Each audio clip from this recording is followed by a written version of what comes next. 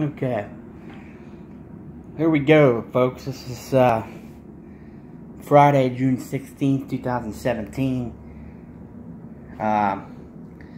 Beer Fest Day. We are here. I'm gonna start off with a local brewery here.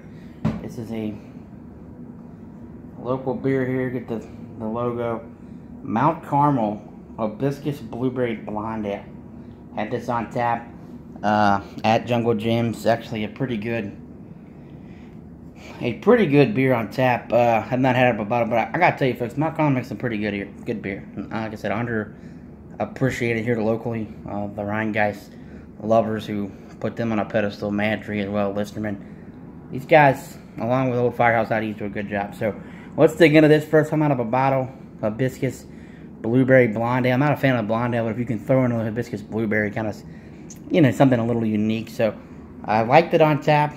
We'll give it a swig out of a bottle here. Here we go.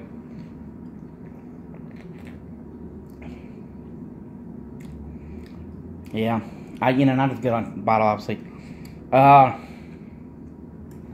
It is what it is. The blueberry hits up front. A light blueberry, light to moderate blueberry up front, and then the blonde finish.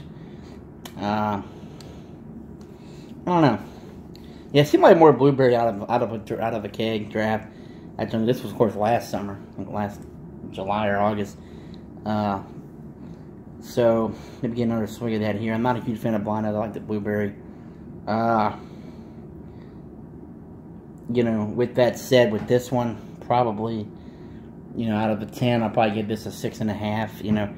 I'm just not a blonde ale guy. I came in a variety pack on one of the amber. I don't want to try as many beers as I can. Tell people, life's too short. I will try any beer once, any company, any style of beer once, and if I like it, I like it. I'll continue to drink. If I don't, hey, I tried it, and it's off the list.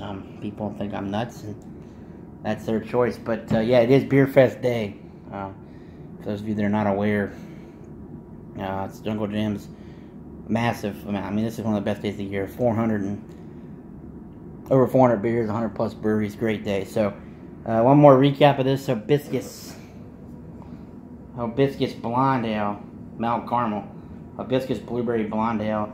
The bottle here shows Mount Carmel's brewing introduces itself with a subtle blueberry cobbler aroma complementing a light bready flavor with hints of hibiscus tea, adding a crisp dry finish. And I do respect this beer because it is what it is. So many times we get beer that brewers put on here and say, oh, this is in the beer, and it's just not there. And I'm sure it is there, it just doesn't taste there.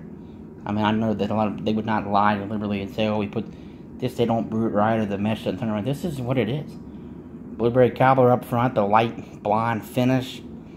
The blueberry's light, maybe a little more, like I said, it was more on draft.